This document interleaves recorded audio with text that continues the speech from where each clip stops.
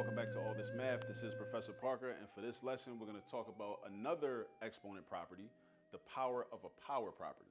So if you look at this problem, you see 6x to the third power, y to the fourth power, all raised to the second power. So when we see an exponent outside parentheses, we say all raised to that power. So what we essentially do in this problem is, and you don't want to confuse this with the multiplication property. In the multiplication property, you're going to add the exponents together. But in this property, you actually think of the distributive property. That's how I like to think of it, right? Sometimes I even call it the distributive exponent property, because this exponent 2 is going to get multiplied by every exponent inside the parentheses.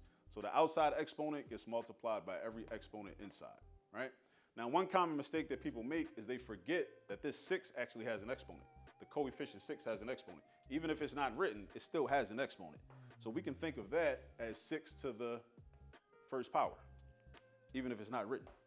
So we're going to do 1 times 2, which is going to give us 6 squared.